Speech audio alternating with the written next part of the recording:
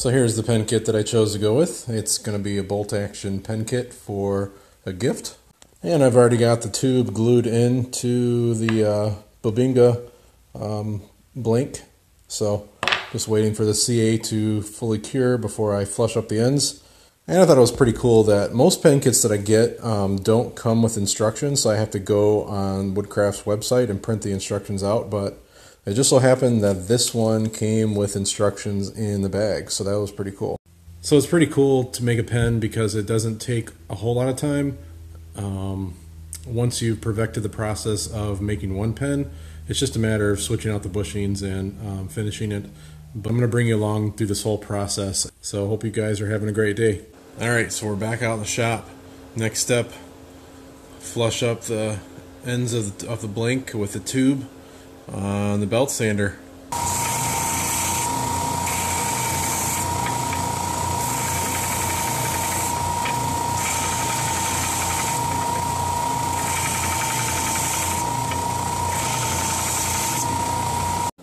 Next step in the process, wrong one. Next step in the process is to take my pocket knife and to make sure there's no CA glue stuck on the ends in the inside of the tube. So it fits right into the tube. Alright, so the next step is to either use the turn-between center bushings or the ones that fit on the mandrel. So that's what I'm doing. Slide the tailstock up in there, lock it down, you're ready to turn.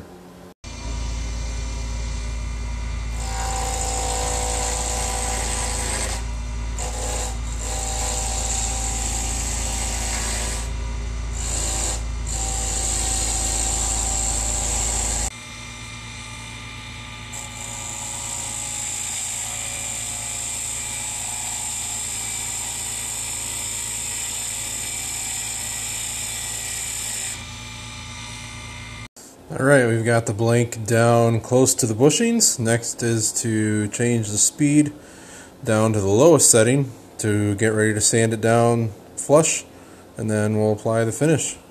Alright, so the next step is to apply the CA finish.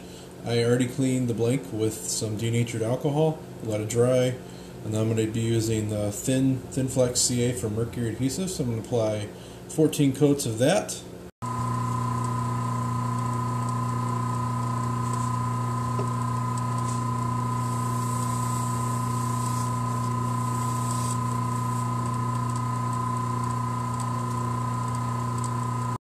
Alright, I've got all the CA finish on here, and now I am wet sanding with micro mesh.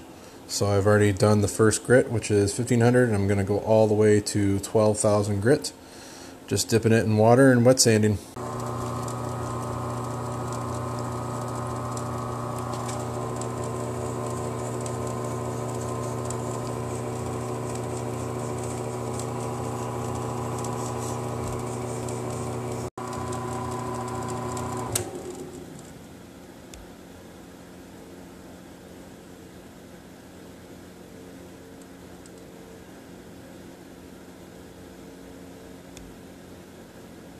Alright, so I finished assembling the pen. I did a live showing the assembly of this, but this is the bolt action pen finished. I'm super happy with the way it turned out.